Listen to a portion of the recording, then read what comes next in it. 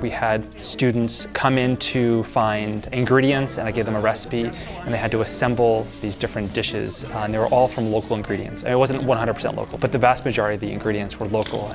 The students came in, they had no idea which ingredients they were going to have, they didn't know what they were going to be dealing with. I just told them to expect a different kind of a class. And I said, okay, here are the knives, here's the blender, here are all the things that you need. Toaster ovens in the back, microwaves up front, and we've got a bunch of things in the fridge and the freezer for you. So they were scurrying around, finding things, chopping, dicing, and putting things together. And then they cooked it, and then we ate together. We talked about where the ingredients came from. We talked about what the cooking process was like. And so we kind of took this opportunity to be like, okay, you know, how easy is it to cook fresh, delicious local foods? And for a lot of them, it was this fun process that they found that it's not that difficult to do it. It just takes a little bit more planning, a little bit more effort. But the outcome was they created delicious foods that were predominantly local and all of them healthy for sure.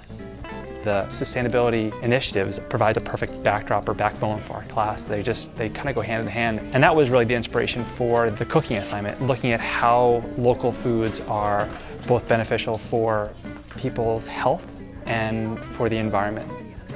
One of the goals of the class is having the students realize that what they do impacts their lives, like in terms of what choices they make in terms of food and how that relates to the bigger picture in terms of sustainability or environmental science. And I believe that students retain more and hold on to that content, make it more their own if they go through that experience. The students really enjoyed sharing the food that they made, and they enjoyed cooking together. Looking back on the activity, I would say the successes were the cooperative learning, the experiential, the fun, and the connection between the simple things that you can do and the quality of life.